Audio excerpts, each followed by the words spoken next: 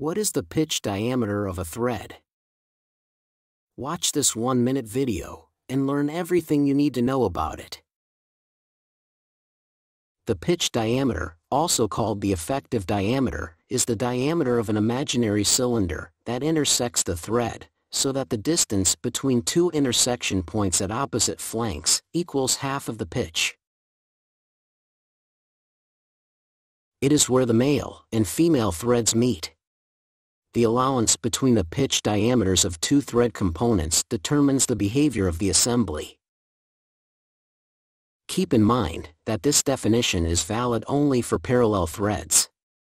In a later episode, we will deal with the definitions related to tapered screw threads.